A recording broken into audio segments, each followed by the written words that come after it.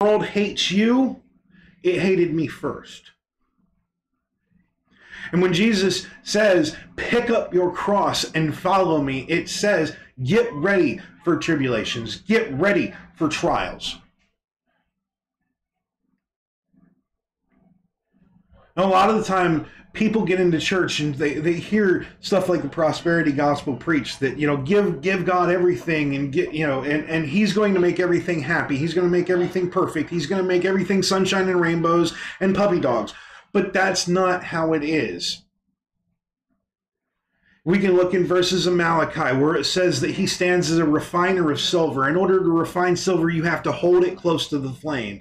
And to know that that silver is pure, the silversmith actually sees his self in it.